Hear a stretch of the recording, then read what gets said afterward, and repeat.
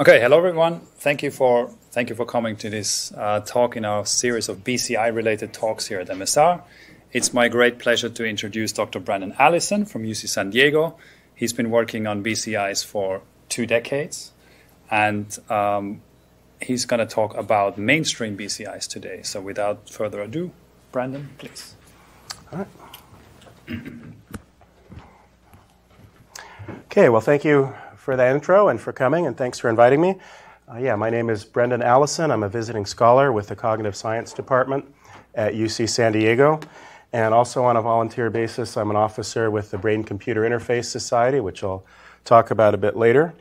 However, for the first part of my disclaimer, this talk just represents my perspective. I'm not representing any other person or entity, and I'm not being paid by anyone. MSR is kindly reimbursing my travel costs and meals, but no one's paying me.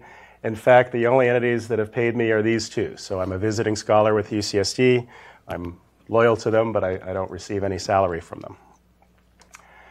So one thing I'd like to do to start, and this is a risky way to start because it involves audience participation, but we'll see, is just to sort of establish a baseline. And especially since this is being recorded, I thought it would be fun to just run a few questions by the audience and see how you react and what people think about BCIs today. And so it's audience participation time. And the first one is, I'd just like to ask you to raise your hand if the answer is yes. The first question is, can you name some BCIs? All right, so for those of you at home, most people are responding yes. And then do you agree with this statement? Modern BCIs can be useful for patients with ALS or other serious neurological conditions. Please raise your hand. So yeah, most people are raising their hand. And then raise your hand if you agree with this. Modern BCIs can be useful to healthy people in everyday life. Yeah, so nobody, now we have 0. And then the last one, can you raise your hand if you used a BCI in the last month? All right, so we got 3, I think, sort of 3. All right, so this is speaker out on a limb. I obviously have not had time to edit this slide. I do not have such a fast BCI. So my guess is the audience would say, yes, I can name some BCIs. Yes, modern BCIs could be useful for some patients. But I was also guessing most people would say, no, I don't think modern BCIs are useful to most mainstream people in everyday life. And I thought most people would say, no, I haven't used a BCI in the last month. To provide a little additional detail, I've asked the same or similar questions at recent brain-computer interface conferences and at a talk at Google and other places where you might think these would be early adopters of BCIs. If there were people who really knew about computing, interfaces, working with software, these would be the ones. And yet, even here at Microsoft, like these other entities, this is a nice baseline. Right now, as of February 2020, even people who are knowledgeable, who are sort of insiders in the field, or at least would be well connected to them, aren't using BCIs and don't see them as being useful, except for patients. And this has been the case for quite a while. Most people have believed this, and I generally agree with it. So that's another thing to help set the tone for this talk. My goal in this talk is not at all to promote mainstream BCIs as something imminent. In fact, I'll publicly say now I don't think they're imminent. I don't think these answers are likely to change for most people in the near future. But when will they change, right? So let's say I were to give this talk here in 2030. What do you think people would respond? 2040, I hope I'm still speaking by then, and so on. When, and I would guess if I said something way out there, if I said in the year 3000, do you think modern BCIs as of that time might be useful? Yeah, I think most people here, especially given it's Microsoft, recognize that keyboards and mice and other interfaces are more temporary and transitory than they seem. Right now we're used to them. That's the main way to interact with systems, but may not be that way forever. And an old friend of mine worked for Microsoft, and he would say he'd be giving a talk, and some people in the audience would be critical and make trouble for him. And so he would say, look, I understand that the reason you're doing this is not because of anything related to my talk, but just because I'm with Microsoft and you want to complain. And so that's part of the job. That's fine. And so similarly, I'm not at all the avatar of BCIs for everyone. I'm very interested in it, and I always have been. But just as with my talk before, I'm very much aware there are practical issues. And one of the main ones is, of course, why not use something else, some other way to communicate? And that's on a later slide. So this raises the question of why. Why would I use a BCI unless I basically have no other choice? And this is the classical view. So for a few slides, I'm going to review what seems to be the classical established view that I get not only from papers, but talking with people in conferences. And this is the classical view, which was consistent with the little survey I did. That is, most people here say, yes, BCI is for users with disabilities. Intentionally, these are all older images. This is from 1999. This is around 2000 from Graz. This is at least 10 years old. But these are examples of publications that are well established showing patients with disabilities. And for ethical reasons, I should say, of course, these people have allowed their pictures to be shown. And therefore, the classical view is that widespread BCI adoption requires replacing conventional interfaces for conventional users in conventional settings. That is, a lot of people might look at that last slide and say, okay, there's a certain setting where BCIs are useful. It's a patient that you got no other choice. But to make BCIs useful for other people, you would need something where people are doing a common mainstream thing, like, for example, playing a computer game, and the BCI has to replace other interfaces. And I think that's a mistake. In other words, part of what I'm getting at in my talk is that although I still don't think mainstream BCIs are imminent, I see very consistent mistakes being made in papers, in talks, in talking with conferences, and in other people, business people or students or whoever, who are trying to think of a mainstream BCI. And they're like, well, you've got to come up with this or it's never going to happen. Instead, the emerging view is first you can replace or supplement a conventional interface. This is a critical point. In fact, I'll go further. The first mainstream BCI will be something used in combination with another interface or another task. So the idea that you would have a BCI, so a key point of this is notice this person has hands on the table even though there's another way to communicate. And this is not how it's going to happen. You're not going to see someone saying, wow, I need no other way to do anything. The BCI is everything. It will be a BCI combined with other interfaces or ways to interact. This is what's called a hybrid BCI. And also for specific settings. And so here again you have an example of a user at home, free to use keyboards, no problem. And what if there are certain settings or certain environments in which the cost of using a keyboard or another interface is higher than it normally is? And this is also something that's come up before and was in my 2006 talk, where people have looked at cases such as drivers where the driver's hands are busy. You can't really use a keyboard or mouse or texting on your cell phone or something quite as easily. Mechanics or airline mechanics came up. Your head is inside a jet engine. You can't speak, it's too loud. Various military applications have come up that I haven't worked on. Soldiers, you want to be silent and you don't want to move. How do you send information? And again, I'm not saying this is imminent. To my knowledge, soldiers aren't using this either. And another issue with disability is this term that I've learned from the HCI literature of situational disability. That is, in certain situations, a healthy person may be somewhat like a disabled user. Again, if you're driving or for some reason your hands are busy, in a sense, you're like a person who doesn't have hands available. An assistive technology designed for someone who doesn't have the ability to use hands might seem more practical for you in that specific setting.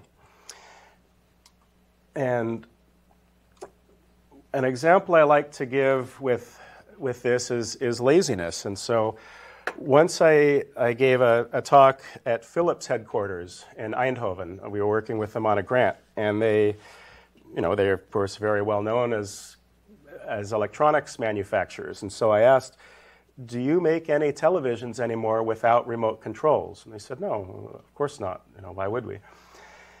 The remote control is a great example of sort of disability by laziness, and I use them too, but you're watching TV, you could get up. You could get up and change the channel. You could push a button. You could turn that old dial. There are lots of ways that you could do it. You do not have a medical need for that remote control.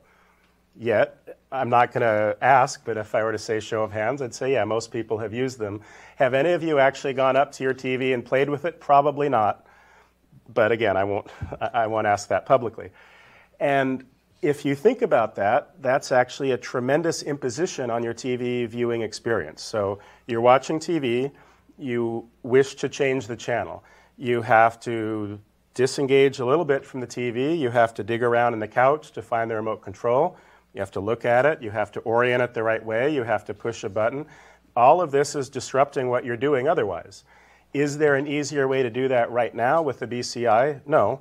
But this is just an example of an environment in which people would not normally think of a TV viewer of someone who is disabled or might need an assistive technology. But that remote control example is getting in that direction. Right? Again, not quite the same. And another conventional view that I want to get at is that widespread BCI adoption requires dramatically new capabilities. In other words, we need a BCI that can do something way beyond what any existing system can do, because right now they can't really do anything useful. And this is necessary to get around the problem that wired and ugly systems are unappealing. In other words, nobody's going to use a system with a cap and gel and all that. Well, of course, that's all changing. So in particular, practical electrodes, by which I mean either dry electrodes or various electrodes that rely on water instead of gel, or this company, Advanced Brain Monitoring, they have an electrode that releases gel as needed over time. All of these things make BCIs much more practical, especially for people who don't want to put gel in their hair, which is basically everyone except me. And I think that's tremendous fun.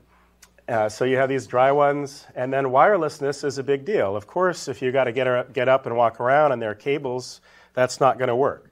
And so concordantly, you have a change in cosmesis, that is cosmetic appeal. And I'm arguing this is, of course, a factor for mainstream BCI adoption that many people either don't think about or like I said, they think it's secondary to capability. In other words, first you got to make the ultimate BCI, and then nobody cares about this, and that's just not correct. So these are a few examples of different efforts to make BCIs that would be more cosmetically appealing to users. And in the next few slides, I'm not just getting at objective cosmesis, because there's no such thing. It's a judgment call if the BCI looks appealing to you, but also perceived cosmesis. What do people think about it? So here, one way you can do this is you can hire a model. It sounds trivial, but if you look a lot of pictures of BCIs, they have some grad student in engineering who's shaggy and doesn't have any makeup on.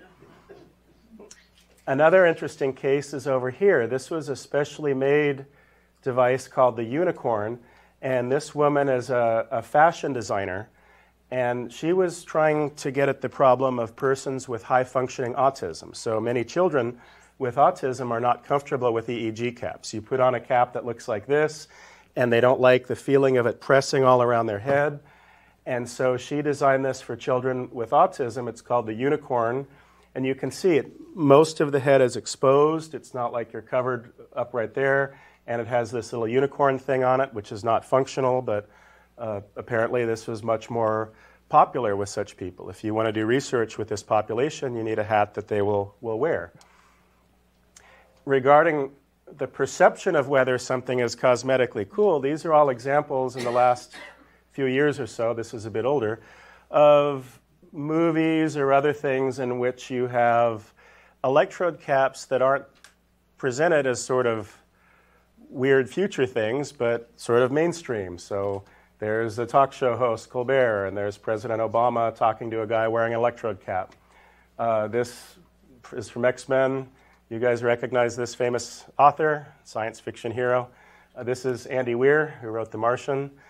And when he was nominated for an Oscar, we made him these little 3D printed Oscar statuettes and he nicely got that picture. The point is that this cap looks the same as other caps. This cap here that he was wearing, it appears to be the same type of cap that I remember using in the 90s. But the fact that you put it on someone who's popular and is not a nerd and whatnot affects perceived cosmesis. He's a nerd. Yeah, right, he's a nerd. Right. Yeah, he knows Lord of the Rings better than all nerds. Speaking of nerds, and I say this in a nice way, one of my friends in the field is Curve Schalk. And another issue in the common view that I mean to challenge is that speed is the critical factor for broader adoption. So you get this a lot in various papers like this one. And the idea is, well, BCIs are very slow, they have to get faster. And I just sort of adopted this part here. In other words, this text is mine and not from the image, where I was looking at this in terms of the hype cycle. In other words, right now, BCIs might be sort of severely disabled, and you might see them with people with less severe disabilities. For example, there are cases now where people who are able to use another interface choose a BCI. For example, there are cases of patients choosing a BCI over an eye tracker because the eye tracker is fatiguing. If you have very limited muscle control, then doing this, looking around left and right, it is exhausting. And so I was saying then you get eager users and finally to mainstream healthy users. This is just an adaptation of the classic hype cycle. But in response to that 2008 paper, I developed this framework here where I'm trying to get far beyond speed in terms of looking at what matters in terms of any user, including a mainstream user, in terms of BCI adoption. And you see speed is really only a part of it. That's only one thing. One example that keeps coming up from people who work with patients is that patients will often not choose to maximize information throughput, but instead to maximize accuracy, right? This is very well established. So you probably know that you can alter your system so that accuracy goes down and speed goes up or vice versa, and you can work out the way to maximize bit rate or information transfer rate. And yet many patients say, even though it will slow the system down, I'm very frustrated by errors. And so that already starts to challenge the importance of speed. So accuracy is also there. Another big one is the size of your alphabet, which is a tremendously ignored issue. So if you can choose 1 out of 10 items versus 1 out of hundreds, that's a really big deal. And I'm happy to talk about this indefinitely, but one issue that I mentioned already that I want to get at, I made up this term called distraction quotient. And what I define that as is a representation of how much using the BCI distracts you from whatever else you're doing. Now, it might be that your only goal is to use the BCI. You just want to use the BCI because you're playing a BCI-based game or something. You have no interest in anything else. But generally, using the BCI is quite distracting. If you haven't used one, a lot of them, you have to count flashes, you have to pay attention to something, you have to imagine movement. This makes it much harder for you to type or speak or do other things. And there's a type of BCI that's called passive BCI, in which, at least theoretically, if it works, the distraction quotient is 0, meaning it doesn't require anything for you to get information from the BCI. You don't have to count flashes. You can do whatever else you were doing, and it might give you information such as alertness or do you think you made an error. I'll get into examples of this. And I think this is also still very much ignored. People think about the BCI, but not the BCI as part of an integrated interactive platform in which the goal of the user is to send information through whatever means are most effective at that point in that situation. Might be brain activity, might be eye activity, keyboard, or whatever. Like the one I mentioned, this was a paper by Robert Lieb in which he provided a BCI, I think it was 2006, but I'm not sure. He provided a BCI and an eye tracker to people, and many of the patients said, we prefer to use the BCI, it's just easier. And another interesting issue is that the types of BCIs haven't really changed much. So in 2006, my talk was mainly focused on BCIs themselves, the different types of BCIs rather than mainstream applications. And I said these were the main types of BCIs. Looking at it today, hasn't really changed. So slow cortical potential BCIs are no longer that prevalent, but otherwise, these are the same. And this is another fundamental challenge that has yet to be overcome. Is there something else you can do mentally? Is there something else you can think, something else you can pick up with the EEG or other methods that is useful? And although this hasn't developed a lot, I'm not at all saying there's no hope for it in the future. As I was discussing, improved machine learning is creating all kinds of options. And concordantly, you have an ongoing increase in EEG research. What can people do that might influence the EEG, and how does it influence the EEG? And I'll talk more about this a bit later. That's a link to my talk from before, but it's mainly for people at home because I think you guys can find it at Microsoft. And so I would also say, yeah, ease is a critical thing. Ease and utility. That is, what is the BCI doing for you? This is also a big thing. Okay, great. You find out that someone just made a mistake or is looking over there and thinking about something. Who cares? And so these are a few examples of trying to integrate them with devices like cell phones or hats or whatever, which so far have met with pretty limited success, but I don't think that will be forever. So inevitably, when you're thinking about this question of BCIs, this is one of the first things to ask. And this happens all the time. I'll talk to someone, and the person will have a great idea for a BCI, and I'd say that's great, but why not use an eye tracker? And they say, you've destroyed my idea. I'm like, oh. So one, it could potentially be faster than an unavailable interface. So is a BCI faster than a keyboard? No, but if you have no keyboard, if it's not practical, then it might be faster. Now, for a BCI to be more practical, you've got to have something on your head. There are various environments where people already tend to have things on their heads. We've talked about that. Unfortunately, my experience is that people who do that don't want anything more on their head, notably pilots. So my grandfather was a pilot. He flew Marine One, Presidents Kennedy and Johnson. So he was a senior officer, and he basically said that pilots will not want something on their head reading their brain waves no matter what. And I said, don't you have the authority to order other people, Lieutenant Colonel? And he said, I'm retired. Anyway, if it's impractical, can't easily be used, or would take longer to provide the same information. So we chatted about this over lunch with usability testing, and another example is neuromarketing. You could have someone view an advertisement or use an interface, and then afterward you can say, hey, what did you think of that? Were there any things in the ad that got your attention? When you were using that interface, was there any period where you were a little confused and disoriented?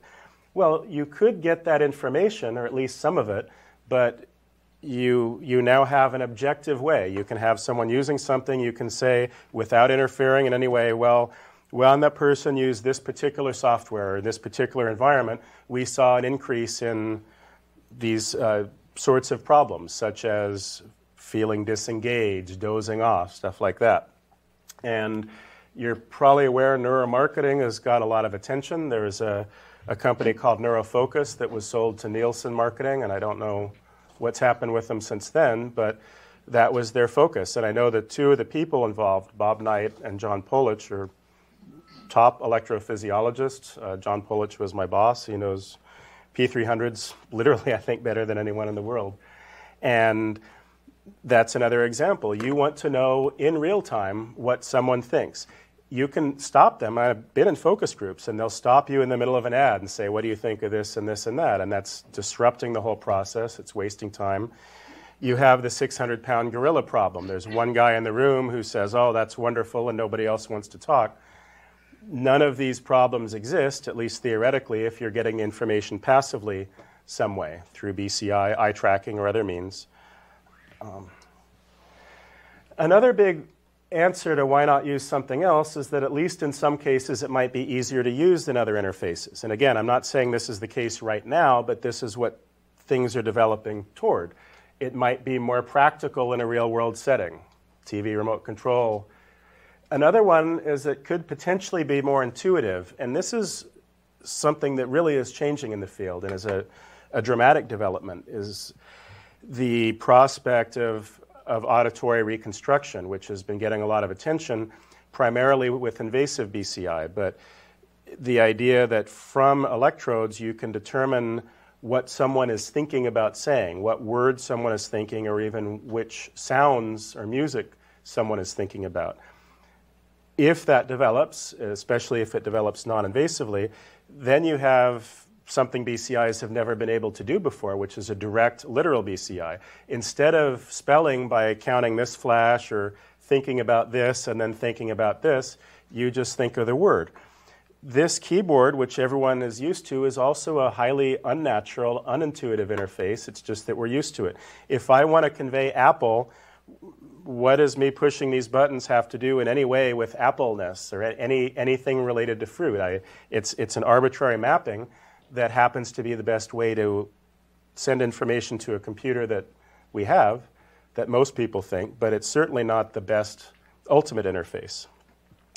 And privacy, I talked about this a little bit, that you might be able to determine if someone wants to pay attention to a certain region or whatever, that's private. In other words, most other ways of sending information, someone can watch you, they can listen to you talk, they can record it. This way, at least in theory, the process of you sending information, nobody knows exactly what you're sending. And one example of why this might be useful is some security settings, and then on the other scale of sort of fun is gaming. You're playing a game, you don't want the other person to know what you're doing. Again, I think this is somewhat further in the future, but it's there. And this one is not in the future. So this has been the answer most of the time. So just as I've said, well, you talk about BCIs, and you can always get people to say, oh, well, they're useful for patients. You can also always get this out of people. You say, well, what if people want to use BCI despite everything else? Yes, it's inefficient. I don't like it. I don't want this stuff on my head. I just want to use it for fun. Nobody has any answer to that except, well, there aren't that many people who do so. But that's out there. I mean, there is something cool about putting a thing on your head and communicating, even though I'm obviously kind of biased. So now I'll talk about some applications for the public. And intentionally, a lot of these slides differ in time. That is, some of these are things that have been pursued for decades, like alertness monitoring, and then others are relatively new. So this is one that's been around for a while from Paul Scheide and his colleagues of image triaging. And what they could do is if they presented images to people very quickly, they could tell from the EEG which images stood out. For example, you can show them pictures of trucks, and one of them is longer, you would have a slightly different reaction to the longer truck. And so although I don't know image triaging, the idea was to reduce the time. So instead of someone looking at images all day and you say, oh, that one's important, that one's important. If you can present something 10 times a second, which is of course much faster than you can type, that would be one example, not so much of a mainstream user, but at least of a healthy user where this is useful. As far as other possible applications for mainstream users, I don't know. Yeah, by the way, if you're coming expecting me to tell you the killer app for BCIs, I mean, you should have known better. So yes, I'm not presenting the killer app. I'm just talking about the process. When someone does come up with the killer app for BCIs, I'm going to be really, really mad that I didn't think of it. But here we are. And I thought, and again, I don't know immediately, but studying. So you have a list of 100 words that you want to remember. If you had an EEG system on that's locked to each of these, you could probably determine from the P300 and other things which images you are likely to later remember. This is research from Manny Donchin dating back a long time. you need to remember 100 words. Right now, you read the words, you test yourself, you go back and iteratively. Now you get rid of the testing yourself. Words just keep coming up. You never have to test yourself. As words come up, you start noticing, boy, some of those initial words are gone. What's happening that you don't know about is it's doing something similar to this. That is, words that you are likely to later remember, you just don't see again. Again, this assumes the system is accurate. And if you words that you're not likely to remember, it just presents them again, or other information. And another very much better established extension of BCI is neurofeedback, which has also been around a long time. And done properly, neurofeedback can be helpful for some people, but part of the problem is that this has become heavily saturated. So many people and so many companies for decades now have been talking about it. These are just a few examples. I haven't used any of these, so I don't mean to say that they're good or bad. These are just examples. And if you're an end user, how do you know? You're not an EEG expert. You see some ads, and there are a lot of examples of sort of unethical neurofeedback. I have a little of that later. This is one that most people don't know about, but it turns out the P300 and other signals can be used for detecting lies, or when I say a lie, it's in quotes. What it's really detecting is whether you perceive an image as familiar or unfamiliar. And so Larry Farwell and his team have a company called Brainwave Science, where they've tried to use this for forensic purposes, for determining whether people actually are guilty or innocent. And a lot of people don't realize this was approved in a court in Iowa over 10 years ago. So there was a court, and they had a trial that addressed the question of whether brainwave fingerprinting should be admissible in court. The court ruled yes. And so unless something has changed, if you get arrested in Iowa, you can use brainwave fingerprinting as part of your defense. I would recommend not getting arrested in any state, but you know. Neuromarketing. So I've mentioned this, how do focus groups react to sounds or images? So first, it's not literal. It's not like part of your brain lights up and says Coca-Cola. And this is an example that I used. So this is Harley-Davidson cologne. And I would not ask you to raise your hand if you're wearing Harley-Davidson cologne, because I'm pretty sure you're not, and they don't make it anymore. But I was talking about this with some ad person, and this was apparently a famous example of a focus group failure. Harley-Davidson made cologne, and they got focus groups, and they said, here, you know, try it. And it was a classic 600-pound gorilla problem. You've got a few big guys in the room who are bikers, and they say, yeah, Harley-Davidson cologne. And it turned out, in fact, many people in the focus group were not that positive about it, but didn't want to say anything. Okay, whatever. And so, in theory, I'm pretty sure they didn't do neuromarketing. This might be an example where you would have got a different result. Instead of people being afraid to share their opinions, their opinions come out as they see Harley-Davidson cologne. Not just EEG alone. I mean, maybe their mouth turns down or eye activity, but that might have prevented Harley-Davidson from making cologne, which I assume is bad. I don't know. So yeah. It's exactly another confirmation. Technically, face expression, processing, and getting emotions or anything else from the face is way more advanced, and that's one of the texts which instantly can be used today instead of BCI, which is still down the road. Right. Yeah, I would say neuromarketing, I would think it would be most effective using a headset that's picking up a lot more than EEG. If I were involved, the first thing I would say is hybrid BCI. I would like to go ahead and put an electrode cap on them if you want, but one of the first things I'm going to look at is eye activity, which you can get from the EEG, facial muscle contraction.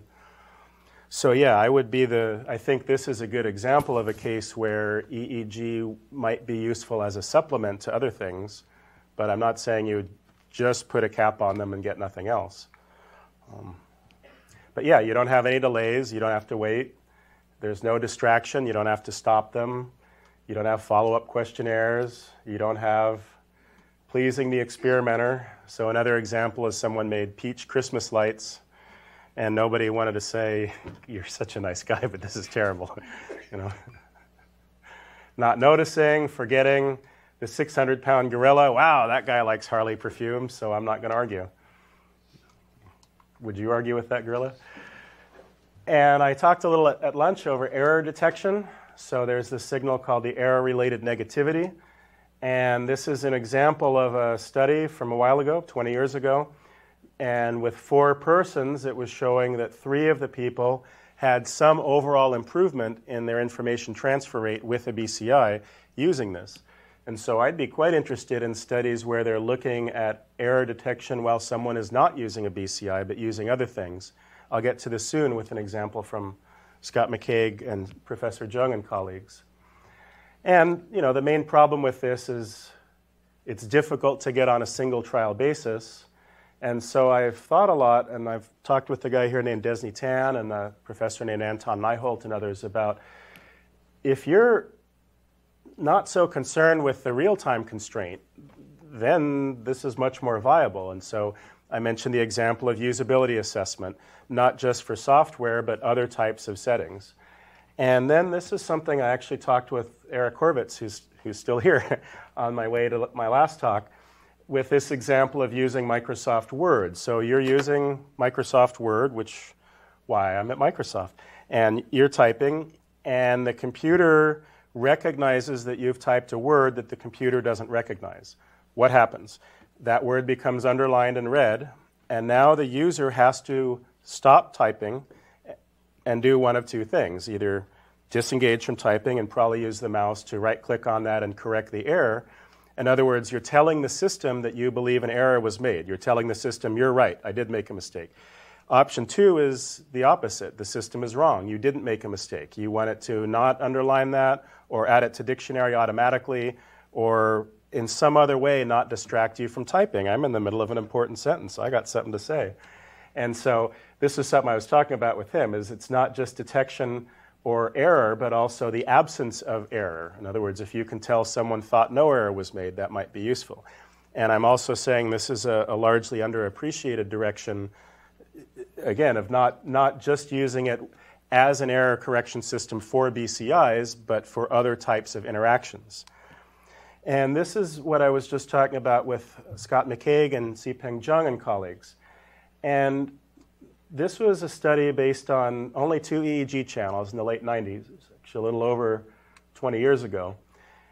And red shows targets that were missed by professional sonar operators. So these were people who were naval personnel who had a position as sonar operators. So they worked on submarines, they had experience, and this red thing here is showing sort of lapses in their attention that the system predicted, and then green is their hit rate. And so you see here with red and blue, what this is showing is that blue is the actual error rate and red is the predicted error rate. So there are 2 parts of this. One of them was not so new, which is if people are in a state where they're more likely to make errors, we can pick that up from the EEG with only two channels, which is pretty good. But the second part, which I thought was much more interesting, is they could predict these alertness lapses by a few seconds with the EEG. That is, there was a certain time period when there was no other way to know that the person was more likely to make errors except the EEG, or at least no way that we know of. If you could have found something then, that could be real useful. You call in a replacement supervisor, or you play the voice of the crew chief yelling at the guy, or whatever they do on a sonar. I actually ask the sonar people, and they say, yeah, the chief will yell at you. And in the case of alertness monitoring here, it's even more than a car. I mean, a submarine hits a mine, that's very bad. Yes? Just a question from someone online. Which 2 EEG channels, if you remember? OZ, one of them was OZ and one of them was FCZ. So they're both midline channels. And these 2 people, so Scott McCaig is still at UCSD along with his colleague Xipeng Zheng. And you know, so this is going beyond real-time alertness monitoring. This is almost proactive alertness monitoring. I'm a little confused though. You said that I mean, it looks to me like the blue is leading the red. The blue is the actual. So the blue is the actual error rate, and the red seems to be lagging a little bit. So, I mean, but I thought what you just said is that... No, they predicted it ahead of time, so I'll check. I might have reversed that, but I remember the key point is that they were able to predict periods of increased error likelihood ahead of time. All right, so then the question is, great.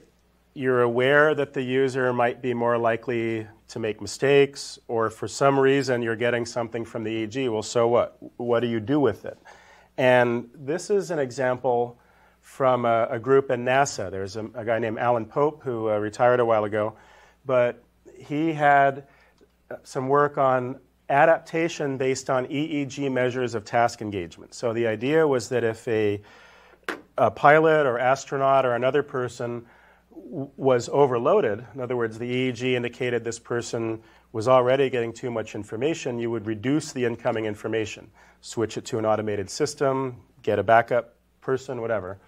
And also vice versa. If the person was bored, maybe this is a time to call in increased engagement. And another example is this Ewing et al. Paper, where he was getting at the same idea for game adaptation. So if someone is playing a game, just like doing a neurofeedback task or a lot of tasks, there's a risk of the person could be getting really bored or could be getting overloaded, just like the pilot example. And this paper was getting at how you could modify the game difficulty level and the incoming information accordingly. And this is also the sort of thing that I mentioned Desni Tan here, along with Anton Nyholt and colleagues, have been interested in for a while, this adaptive interface where ideally from the user's perspective, without any extra work, you don't have to say I'm overloaded or something, you just wear this thing on your head. From the user's perspective, the game's always really engaging. You're doing really well, you're not perfect, you have to work a little bit harder or else you get bored, you're certainly not overloaded. That could be very appealing, not just for games for fun, but training and other applications. So he was presenting the idea of this biocybernetic loop where the EEG would affect the difficulty of a Tetris game, but you get the general idea. I have several slides that'll be quick on gaming and fun, so there's not a lot of text, these are just examples. And these are all systems that may not necessarily be BCIs, so they claim that they're working on EEG. I have some things to say about that, but not right now. And this is, for example, called the MindFlex. So this was a game, and you're supposed to use the BCI to manipulate this ball in the game. This is another one. This is called the Star Wars Force Trainer. You can get it on Amazon for about $50 right now. And the Star Wars Force Trainer, what you do is you use the force to move this ball up and down, to control the height of a ball. How it works is many people have seen the trick where if you have a ball and a fan under it, the ball appears to be suspended. And so what you're actually doing is you're using the EEG to control the strength of that fan. So with the EEG, you can make the ball go up and down. Is that the same as using the force? I don't know. This may be it. So it was a long time ago in a galaxy far, far away. I mean, who knows what they used? And this is a company called Emotive. You may have heard of them, where they have this game. And notice also they're working, this headset doesn't look like a classical cap. They're trying to make it look cool, and they got red on there. This was one that I worked on. So a few people have done brain-computer interface World of Warcraft. And this one was an example that used SSVEP. We also had a different one with motor activity. But basically, you can move around the environment with these four controls, left, right, forward, and select. You can do a fair amount, largely because of the good World of Warcraft interface. A key reason is that this select icon changes to different things depending on where you are. We didn't do this. This was Blizzard Entertainment. But it was a nice example. We were thinking, well, how could you use only 4 commands to convey more than 4 potential instructions in a context-dependent fashion? We're like, well, these guys already did it. And the movement commands, I mean, you can go anywhere in 2D space with just those 3. And so we've we gave this demonstration at UC San Diego, and I told the story that I was unable to do it because UCSD blocked all the ports for World of Warcraft. So we had a network guy, and we were trying to, everything was working from a BCI standpoint, and yet we couldn't actually get online. And so the network guy had about 45 minutes. You know, I said, could you please talk to a supervisor or something? And came back and said I couldn't. Like, I did talk to a supervisor. I did. I was saying there's a professor giving a talk. They just couldn't get to that point. In other words, they're so committed to that. They had so many problems with students doing that. I also gave this talk at Blizzard headquarters in Irvine, California. Unsurprisingly, we had no trouble getting onto their WoW server. It was really fast. The funny story there is many of the people in the room were on the production team, so they're constantly yelling at me, you know, go left or shoot that orc. Like, I'm not demonstrating mastery of the game, I'm just showing this BCI thing. And I said I had some slides about fun. This is a great one, the Nekomimi cat ears. I love this. So this person is wearing these cat ears, and what the cat ears are supposed to do, you can just see that headband up at the top there, is they perk up if the user is interested or engaged, and they droop if the user is not interested. And so I thought, okay, that's a great example of sort of a cute thing. It's not really meant as a practical one, but people might buy it for fun. Later on, I thought this would be immensely useful for public speaking. So what if every time you have someone here, everyone in the audience has to wear one of these, right? And so if all the ears start drooping, well, it's time to move on, tell a joke. If all the ears go up, you're doing something right. I've often wanted to do a study, and you guys could do it right here. Like you kindly bought me a coffee before this, and I was wondering, you could plot that. So what is the average time per talk plotted against how much coffee did you get them just before then? You know, and so that would be another one. If people are bored, give them coffee. This is sort of the opposite one, where it's a competitive, relaxing game. This is called Brain Ball. And by the way, I'm not with these companies. I'm just so this was a group in Sweden, and they made a competitive, relaxing game. So the ball moves toward the more relaxed person, and so whoever looks the most relaxed will win. So this is kind of a funny image because you can't tell if they're relaxed or dead. But I'm just bringing this up because all these slides are things that are, for the most part, fairly well established. People have done them, in some cases made money from them, and yet they're not mainstream. I gave the example of the force trainer. Now, if you have an electrode right there over the forehead, is that a pure EEG system? I don't need to answer. This is a new one. This is a novel example of BCI for fun. This is not high on my list of likely mainstream applications, but I would recommend doing it here in Microsoft, because if you had a remote control cockroach, please do. And if you do, put a little camera on them. I want to see Bill Gates' reaction when the remote control cockroach goes in. This is true. So I edited a book chapter. We have a contest for the best BCI research, for the annual BCI Research Award. And this was one of the submissions, and I was happy that it was nominated for award because I got to edit the book chapter. And in a way, they kind of had a BCI system for the people and a computer-to-brain interface, a CBI, I guess, for the cockroaches. So first, they sell this kit, and this is online. You can go to Backyard Brains right now and buy it. You can buy this kit, and the first thing they do, which is nice, is they make you anesthetize the cockroach. Like, okay, you put it in ice, because frankly, after reading this, I felt bad for the cockroach. And then you can essentially put this on, which will direct it to move in a certain direction. The part that they also had is they then had humans using a brain-computer interface to send commands to two cockroaches running a race. So you're sitting here and your buddy's right next to you, and your job is to use a BCI to direct a cockroach. You would probably prefer to do something else, but direct a cockroach to move through that. And so it's new. I've never heard of that before. And so it's more brain-to-brain interface. Right. If anything, it's closer to the work from Rao and colleagues here and others with the brain-to-brain interface. But to be more specific, the human is a brain-to-computer interface, and then the cockroach is a computer-to-brain interface. It would be intriguing to have the reverse. Can cockroaches control people? Probably. So I thought this was a good example of fun. It's technically impressive. And in the end, in the acknowledgments when I was editing it, they thanked their subjects, and I made them specifically say, we want to thank our subjects, comma, both human and cockroach. Because honestly, after this, I thought, oh, poor cockroach. They're ugly, but yeah. Just a little sidebar that folks in Microsoft might be interested in is that a guy's named Stevie Batish, who's one of the guys who's sort of a senior guy with a bunch of our hardware groups.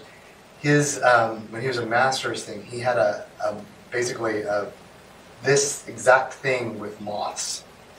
He was controlling moths with little implants. I didn't know, but just a little sidebar for all you guys who know Stevie. Yeah, it would work. Well, in a precursor to this, there was a paper that was published in Nature, Talwar et al. 2002, which was interesting. So what they did is they had computer-to-brain interfaces. I think it was for rats or mice. It was a rodent. They implanted electrodes in 3 areas. One was the medial forebrain bundle, which humans have also. That's a big area that involves reward and addiction and other things. And then the left and right whisker barrel cortex. So rats have an area of the cortex that responds to touch here or here. Humans have this also, but in rats it's exaggerated. It's called barrel cortex because they're really sensitive to these little whisker barrels sticking out. So they implanted these, and they demonstrated that they could make mice move through a maze or an obstacle course. Basically, you could, they train the rat so that if they stimulate the left side and then the rat chooses to move, you give it a rewarding stimulus. So pretty soon as you do that, the rat moves to the left. If you do them both at the same time, the rat moves forward. The part of it that was particularly ominous toward the end is they did the following. They had the rat move up a ramp and move to the edge of a precipice. Unbeknownst to the rat, there was a clear plastic panel under there, but the rat didn't know that. In other words, the rat believed that going forward could be fatal. They gave it the little zap, and the rat didn't move forward. They increased the current, and the rat jumped off. So the rat believed it was jumping to its death, and I see no reason this wouldn't work in humans. Not that I promote that. Another issue that's come up is the idea of some kind of head-mounted display application. And when I say it's come up, we gave a talk at Google, we were talking about this, and a lot of other people had said, what about something involving an HMD, which makes a lot of sense. If you're already wearing glasses on your head or headphones, well, it's much easier to put on electrodes. And people were working on earbud electrodes. These guys were nominated for an award a few years ago. And so, with Google Glass, you might, for example, use it to select among different options. So this is getting back to the question of why would you use this if there's another way to communicate? At that time, there was this term called glass hole, which, for people who were using Google Glass but were being visibly distracting, they would do this, or they would say, okay, Google, all the time. And so this is a case where, yes, they could communicate with the interface another way, but they might choose to use the BCI for privacy and courtesy.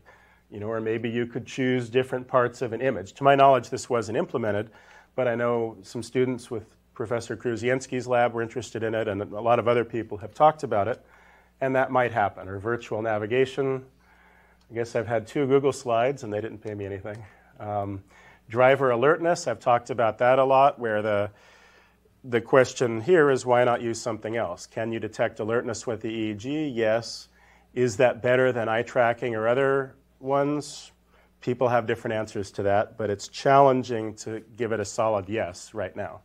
But to be fair, there are people who've said, no, you can get more depth and detail from the EEG than you can from an eye camera, and then other people don't agree. So that's getting a bit beyond my thing.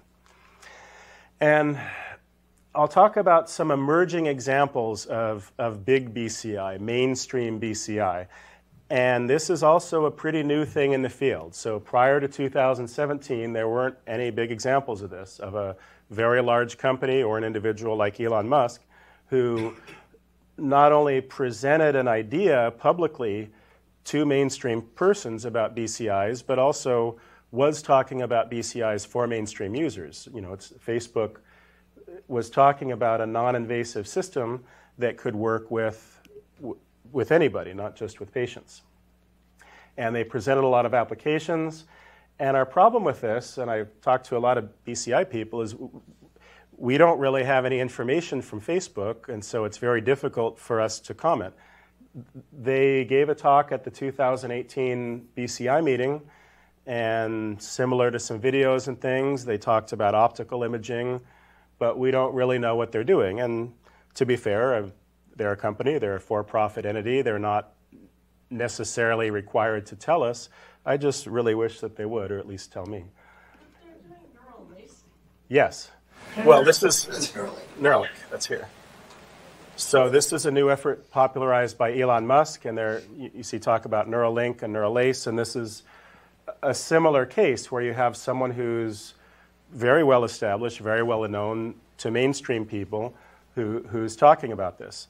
In the case of Neuralink, they seem to be focused on invasive approaches. So specifically, they have this idea that something would be implanted just behind the ear or somewhere. And so that's kind of a different direction.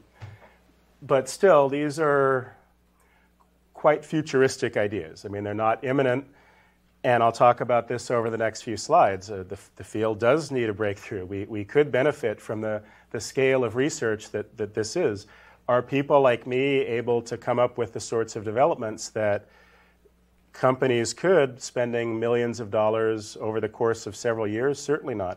I'm familiar with a lot of the BCI labs, their grants, exactly how much money is involved, and of course, the scale matters.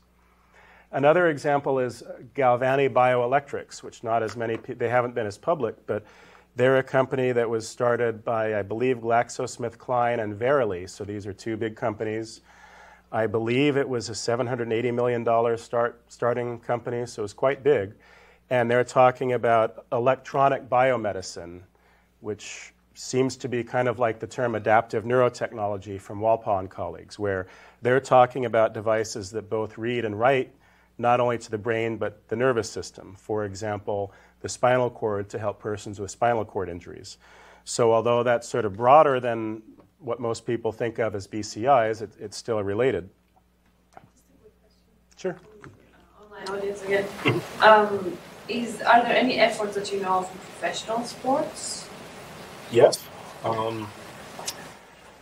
First, my colleague Christoph Guger, G-U-G-E-R, he has some publications involving sports and high-altitude athletics. So, for example, he studied people while they did a simulated ascent from 3,000 to 5,000 meters. Advanced brain monitoring, I think the author was Chris Berka, B-E-R-K-A. They had some work also involving sports optimization, and it was similar to work they did with the U.S. Marine Corps. They had a study where they were studying people as they learned how to fire rifles to try to help them be more accurate. And similarly, they were working on trying to help acquisition of sports knowledge. And I know there are some other examples, I just don't know them right now. But yeah, people have talked about it. And this is another example of something where you might have more eager early adopters. If I were to use a BCI to become better at tennis or something, well, nobody cares. If you're an Olympic athlete, even the tiniest improvement could matter and could be worth a tremendous amount of money.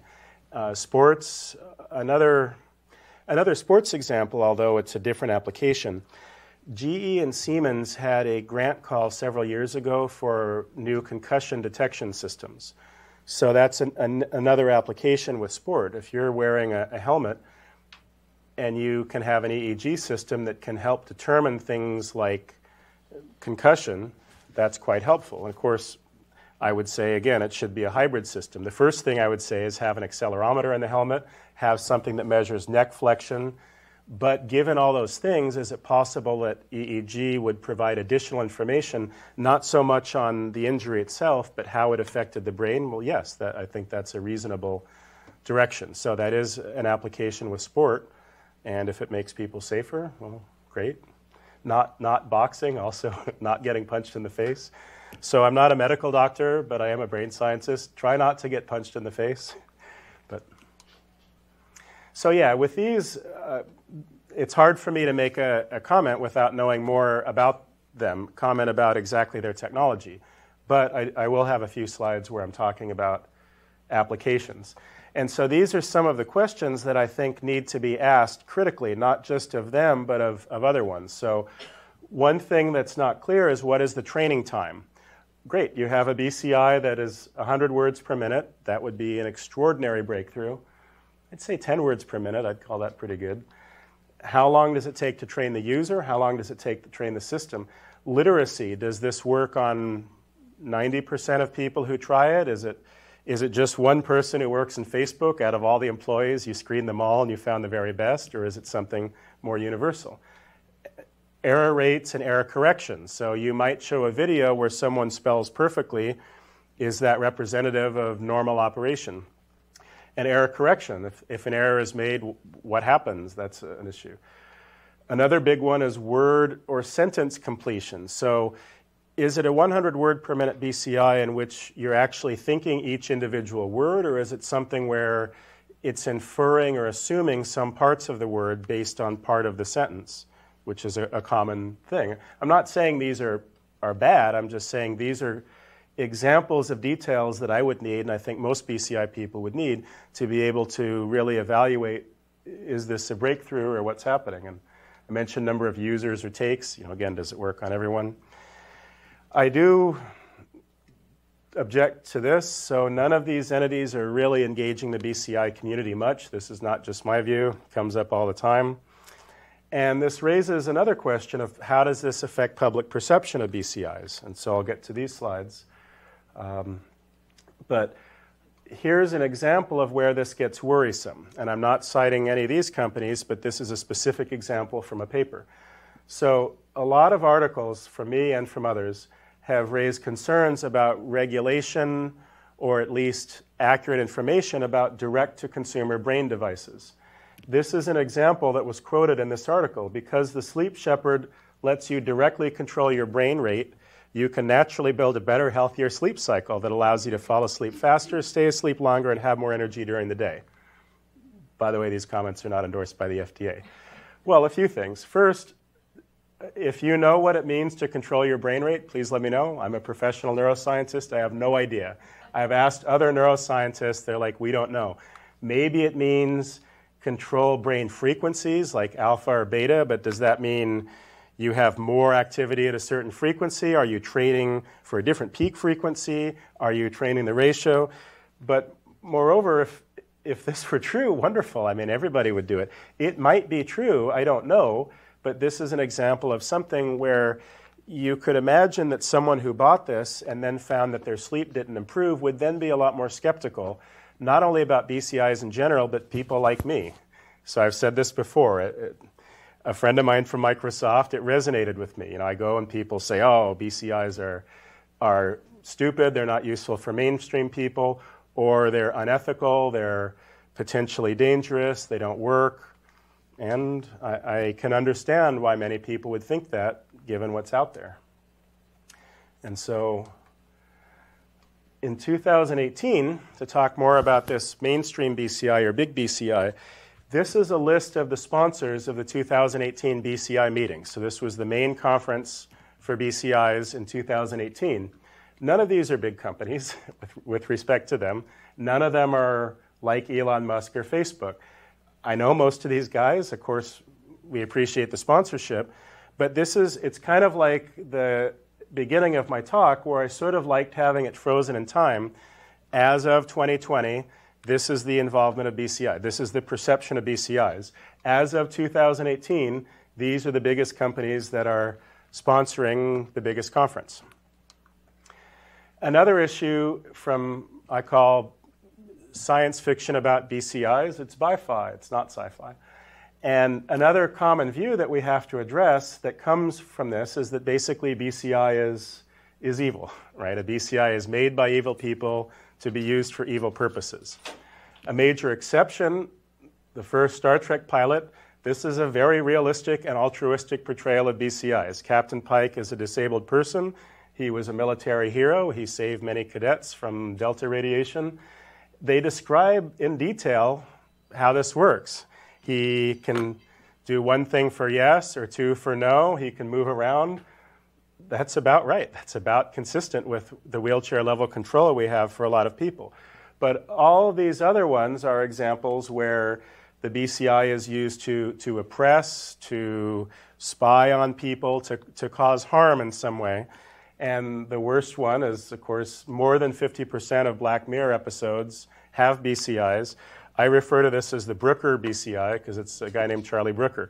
It's usually the same. It's a tiny thing that you just stick right there on the temple, and there appears to be no limitation of its capability. It has complete read-write capability, totally immersive, and with arguably one exception, they're evil. I mean, they're being used in really, really iffy ways. I say this not theoretically. I've run into people, and you mention what you do, and they have a very bad reaction to it, and when you talk to them, it's because of things like this. They believe this is what BCIs are. The bigger problem is that it messes up public discussion of ethics. That is, these are more pragmatic and realistic ethical things. We do have ethical discussion boards. If anyone's at the BCI meeting, I'm leading a workshop where we're trying to work on ethical guidelines for companies and mainstream applications. Any of you would be most welcome. And there are good sides of it. A big BCI in particular could reduce system cost. This is huge. It's just like a car. If you start manufacturing EEG systems on the scale of tens of thousands or millions, it becomes far, far cheaper. It could foster new applications, including patient applications. And this came up a lot during lunch, that I think even if a company is purely focused on mainstream users, has no interest in patients whatsoever, indirectly that will lead to patient benefit, partly through reduced system cost, partly through new application, partly also through improved integration, so it might be easier for a disabled person to use Microsoft. Raise public awareness, that's good. Inspire more funding, that's good. And I mentioned this before, lead to a breakthrough. Large-scale research has never really been done before with BCI. But there are some problems. Could encourage false claims and hype, draw attention away from patient applications, could lead to public mistrust or fear, less funding. And so this gets to the issue of managing expectations, which is relevant to mainstream users. What if it doesn't work?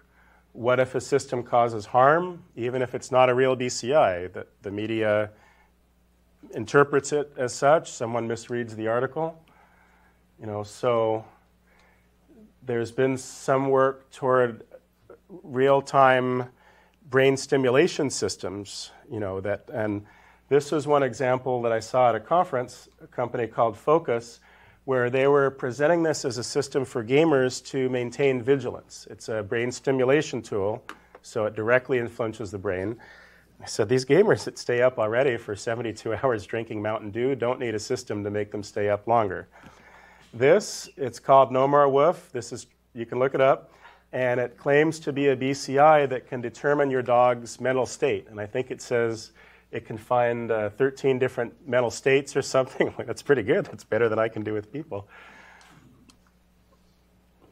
And this one, what if the BCI system or the practitioner hasn't been represented accurately?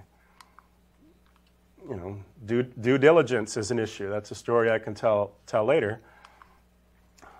What if the BCI person is not trained in ethics or working with people? So a lot of us, when we're working with patients, we're trained on issues, and there are things like ethical training, getting approved by a local IRB.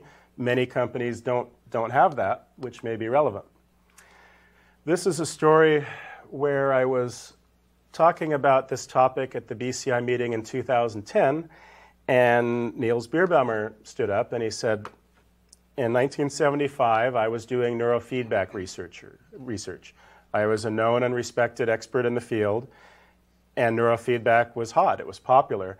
And by 1979, the field had become so saturated with bad companies and bad claims, I no longer said that. I would send out grant proposals doing the same thing, but I would never use the word neurofeedback because it became a bad word. And is it possible this is where BCI is going, where I've already talked to people, Torsten Zander is one, where they've talked about using alternate terms just because a lot of people are saying, oh, BCI is a bunch of hooey or whatever you want. Popular BCI articles sensationalize. So this was an article from Salon, and it was referring to a non-invasive, it was a BCI that would just detect activity. Now, it's true, technically this is thought control. That is, you are using your thoughts to control something else. But I think most people who see this and are familiar with Pink Floyd would instead interpret this very differently. They're referring to controlling the user's thought rather than the user controlling something else, with the attendant implications of nasty government and so on. And I haven't talked very much about implanted BCIs or invasive BCIs because, of course, right now the view is that these are only appropriate for patients who really need them. But I can see this changing. So cosmetic or dental surgery used to be taboo. There was a time when you would say, you want surgery to change the shape of your nose? You want surgery to change? No, that's ridiculous. You don't need it. It's not a medical need. And yet a lot of people have said this has a huge impact. They didn't feel comfortable going out in public. It changed their social life. People have talked about minimally invasive neurosurgery, which is still neurosurgery. So this is, there's a lot of this, can you drill a hole through the head? 10,000 of them? Yeah, or 10,000. That would be the Elon Musk answer, right. So this was a great one at one of the BCI meetings. So I didn't bring it up, but someone was talking about minimally invasive neurosurgery, and a guy named Eric Luthart stood up, and he said, I'm a neurosurgeon. And we knew him. He really is a neurosurgeon. And he said, it's still neurosurgery. If you're drilling a hole in the head, if you're putting something in the brain, it's not something a regular medical doctor can do. It's not something a surgeon can do. You need to be a neurosurgeon. But the other thing he said is that relative to most neurosurgeries, the risk and the time involved is relatively low. He said, I've put direct DBS stimulators deep in patients' brains where you got to go through lots of brain tissue. And so he said that, yes, it's still neurosurgery, but it doesn't have the same level of risk as other neurosurgeries. And the reason I mention this is when you're considering the cost-benefit trade-off of that. So would I recommend an implanted BCI purely for casual means? No, not right now. But that might change. This I won't go over in great detail because I only have a few minutes left, and but these are more the ethical issues that we discuss in the BCI community. Things like autonomy, identity, agency, things like that. And of course, healthy users are a little different than patients. They can give informed consent, unlike many people I've worked with who are diagnosed as comatose. There's no way you can get their consent ahead of time. There might be a lower risk of harm, maybe not. They may have more options to call you on something. If they have a complaint, they have a problem. Perhaps with healthy users, medical investigations are less likely. I say perhaps. And in the 2002 BCI conference, there was the notorious forget the patients approach, where people were saying, what if instead of focusing on patients, we just focus on healthy users, because that will ultimately create the most benefit to patients. Patients are a tiny group. Nobody's doing anything with them. The money is in big BCI. Let's do that, and that's what will ultimately help the patients. And that was a huge controversy there, along with this issue. I mean, it was everyone was talking about it. Anyway, getting toward the end. Does the cost-benefit change with public users? And so I'm saying, yes, certainly. One of the reasons why BCI has been so focused on severely disabled people is not just ethical and practical reasons, but if you're working in academia, that's where the funding is. You have a grant proposal and you say, we're going to do something to help people with ALS. The NIH would be interested in that. And you say, we're going to do something to make a lot of money. That's not really fundable, at least through those grant mechanisms. And if you go for an SBIR or something, they're not interested in public benefit, they're interested in profitability. Transhumanism has even this idea of future disability, which is that we're all disabled right now because in 50 years we're going to all have super abilities, and relative to those future people, we're stupid, slow. So here are some options. The last couple slides are just some things about ways to help address this problem, which are relevant to Microsoft or anybody that might be interested in paving the way for mainstream BCIs. You know, and give talks. I'm doing that right now. Talking to various entities, complaining during lectures like these. I'm doing that right now. I mentioned I would plug the BCI Society. So this is a nonprofit organization to encourage ethical, good use of BCI. You want more public funding? You guys are private, so I'm not bugging you for that. And here's some things that are also changing. So first, you see a lot of improvement in sort of BCI training and infrastructure. So another way to look at BCIs going mainstream or even going toward more users is not just the end users, but the developers. How are students or developers even going to think about BCIs in the first place? So for example, this entity, National Center for Adaptive Neurotechnology, has summer schools, and more people are teaching classes that are either explicitly focused on BCIs or at least mention them. That's a huge deal. You're an engineering student. How are you going to learn about this? There's a lot of stuff online. So those of you watching at home, if you'd like to learn about BCIs, you can do a search, BCI 2000, OpenVibe, OpenBCI. There are really a lot of examples you can find online, not just of training videos, but software so that you can work on BCIs. There has been a growth in official entities. So every 2 years, we have this BCI meeting I told you about. Every odd-numbered year, there's a BCI conference in Graz, which is a top institute for BCI activity. There is now a BCI journal that's been around for a few years, Special Issues and Frontiers. And I've had some contribution to trying to get BCIs in museums and public hackathons. There are all these public BCI hackathons that are fun. I wanted to plug our upcoming conference, which is near Waterloo. And finally, I'd like to thank both Hannes and Ivan for inviting me to speak here. And here's my email if you have any questions. Thank you.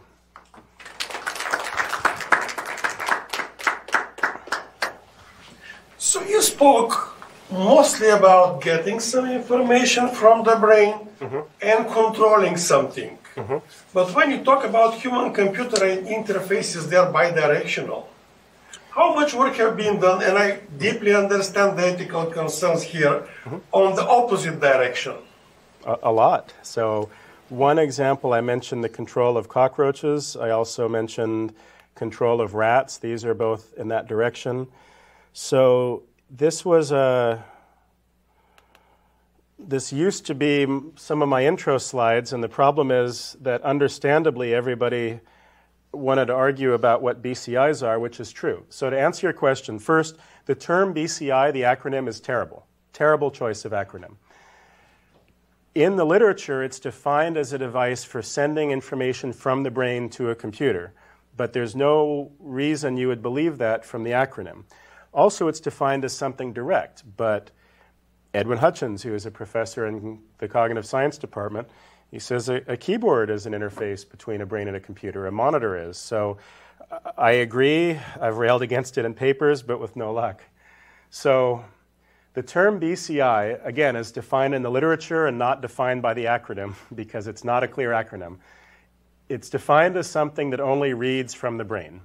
Then the European Commission came up with this BNCI, by which they mean reads from the brain or the peripheral nervous system. Then this broader term, adaptive neurotechnology, means something that can read and write to either system.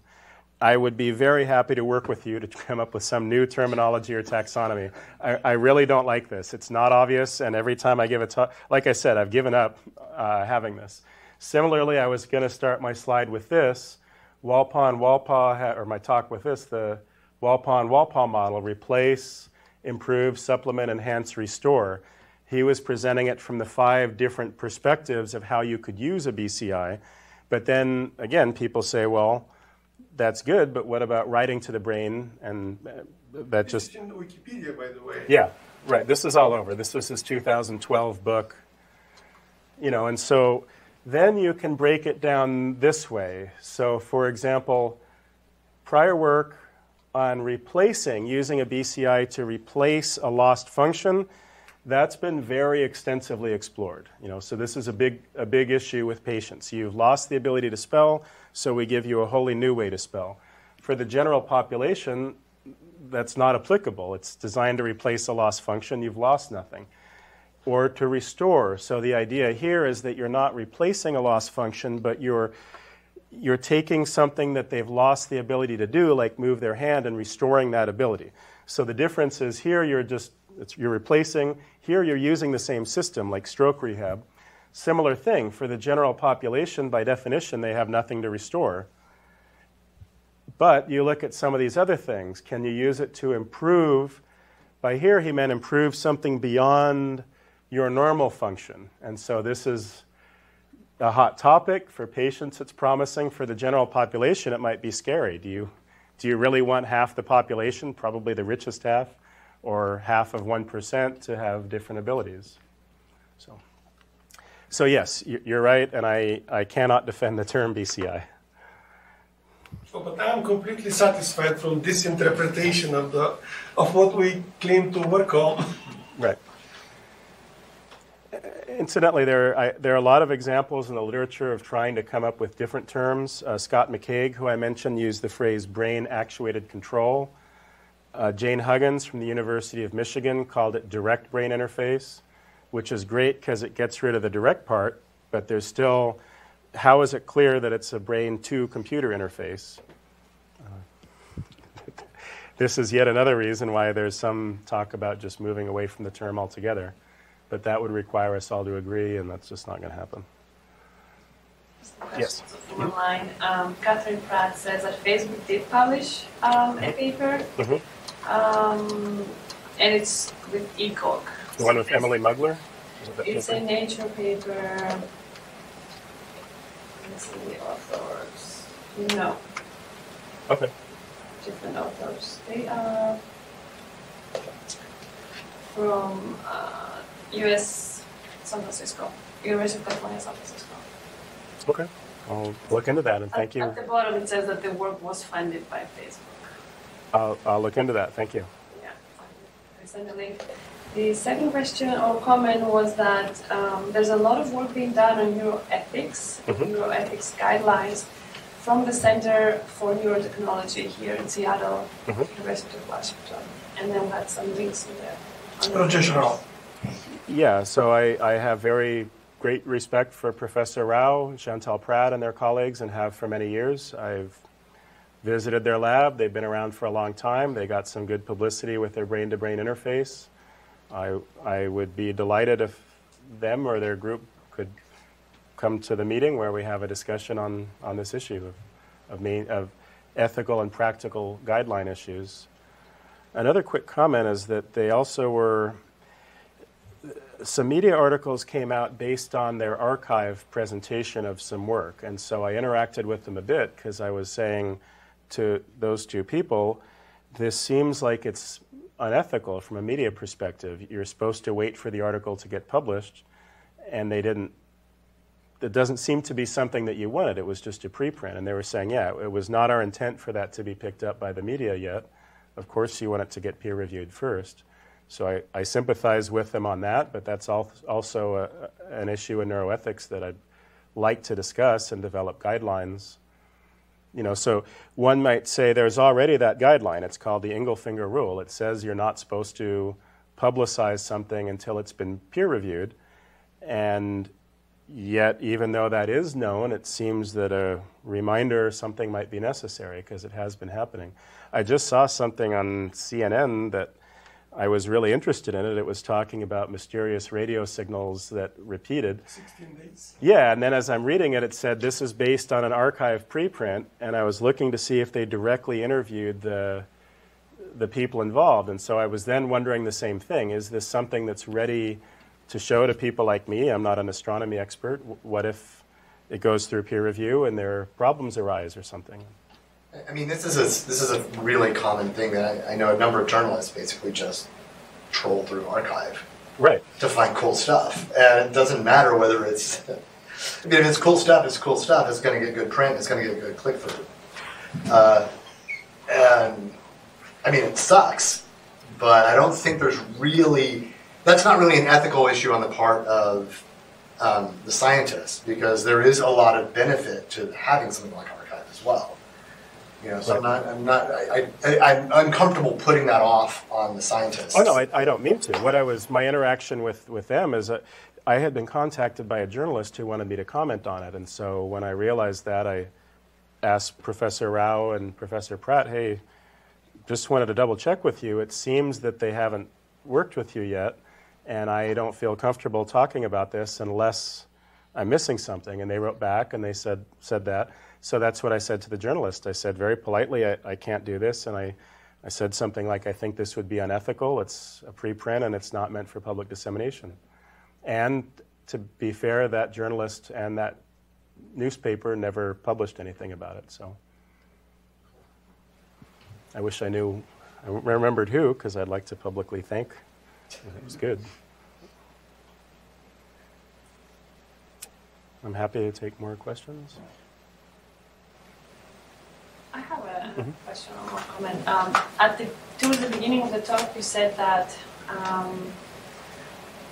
the applications for healthy people would include cases where a healthy person is disabled within some sort of environment or setting. That's when things might be useful for healthy people. I guess the difference between an actually disabled person and a healthy person being disabled temporarily is that potentially some sort of brain connections are there versus are not, depending on the disability. So that would be another challenge. Right, certainly. That in some cases, it's not simply a case of disability by the situation, but also in any situation you might have limited capability. One common example that has come up but didn't quite seem to pan out is that there was a lot of concern with P300 and SSVEP BCIs because of the presumption that they required control of gaze. And so they thought, well, if you can move your eyes, why not just use an eye tracker? Why bother with the BCI? And there were two answers that came up. One is that first, various papers showed that P300 and SSVEP BCIs can function without gaze shifting in some cases. So even a patient with no eye control can choose to pay attention to the left or right side. But the other thing that came up was, as I mentioned, some people chose them anyway. And you might even look at it as sort of situational disability in the sense that you can use an eye tracker in one situation, which is that you're not tired. After using an eye tracker until your eyes become tired, in some way that's a little like situational disability. Now, all of a sudden, you can't use an eye tracker anymore, and so at least temporarily. You know, so this is what that paper I mentioned from Robert Lieb and Jose Millán and colleagues was getting at, was the prospect that people might switch between a BCI and another interface based on their situation, including just fatigue. So yes, to expand, I don't mean the situation meaning only that you're in a certain environment or using a certain type of interface. It could be various situations that would lead you to want to use a BCI when you might not otherwise in a different situation. I guess if there are no more questions, let's thank the speaker again. Thank you.